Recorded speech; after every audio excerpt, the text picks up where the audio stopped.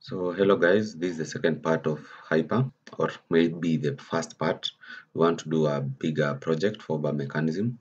So the first thing we do is we can launch also motion view directly. So let us launch motion view. Like that, we want to create a free body diagram, and you know a free body diagram, a free body, not a free body diagram. A free body has 6 DOF, 6 degrees of freedom, that is translation in X and Y, X, Y and Z direction, translation and also rotation along this axis. So that makes it 3 of each. So the rotations are 3, the translations are 3. So the first thing that we need to do is to come here to the project, we check the units. You can come here, check the units, millimeter, kilogram, second and Newton. And then gravity should be in the Z direction minus 9810, just as usual. Leave everything at default. Now you come to the body, you want to add a body here, so right click and then you add body. So you want to call this free body part. Let's call it part like that. You can see we have a variable. This variable is unique to this body, so that it's going to always keep track of this free body that we create. The software it's going to use this variable to keep track. The name can be the same, but the free body will, the variable will never be the same. And you can see it has underscore because there is no, in the variable there is no space. You cannot put space. Now we take single and then body, and then we say okay. So you will see that it will appear here. So we say okay like that, and now it's highlighted and you can see it's here.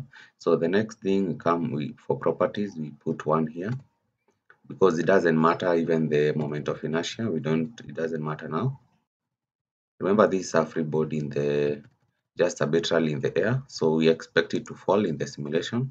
So we come to the center of mass coordinates, use center of mass coordinate system. Now this is where we select the origin. You leave everything at default, so you click point, it will be highlighted like that. So you have two options. You can directly come here and select the point. As you can see, we click there. Now this becomes the global origin, and now this part becomes global origin like that. So the other option is to, you click directly. Let me check. There was a way that you click that. Once you click it again, you come and click, you'll get this part, and then once you do this, you select global origin. Yes, this becomes still your global origin, not this one. So this is the local coordinate system. So you have two options. You click this twice, you will get a dialog box, or you can just click it and come and select that like that until the word global origin appears. Now the next thing is to click run like that. But now you see here there is nothing here. So if we save this as session, it will not be there will be nothing. There will be nothing here. So we save it as model, and then we come back here and then we create a new folder. So we say this is free body part like that, because we are going to use it later. So we call this free body part like that, and then we save. Now it's active. Now you can see now it's free body part .xml. Now after that, now you can click run. It's a very simple exercise. And then we do that, we close that. Now you don't need now to launch again. Come here and select the client. The other option is just click plot. Once you click plot, you'll find that it will go direct to 2D. You can see it's hypergraph 2D. Now the next thing is X. In the X coordinate, this is the X axis, time, and then here Y type is body, and then we free body part, not the ground. The ground now is different.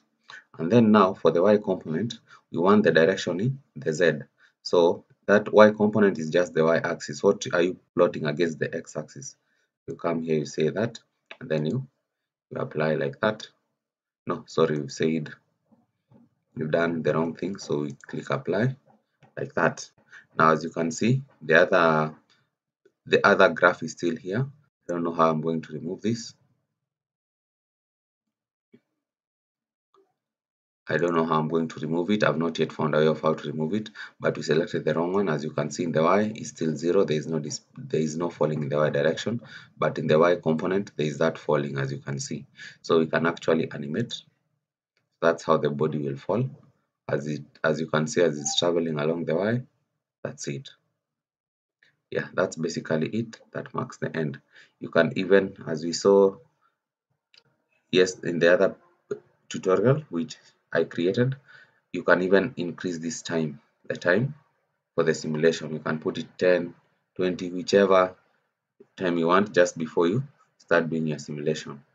Yeah, so that marks the end of this short video.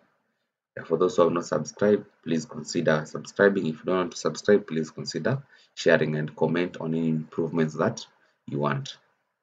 Yeah, thank you.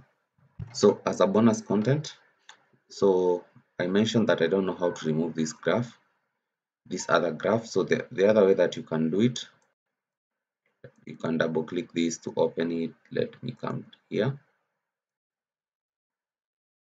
Now I'm here now, the default. So you can, once you click on it, once you click on the graph that you don't want, just come here, select which one you don't want.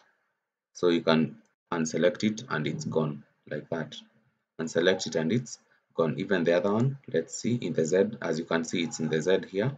So if you click it like that, it's gone, it comes back. Yeah,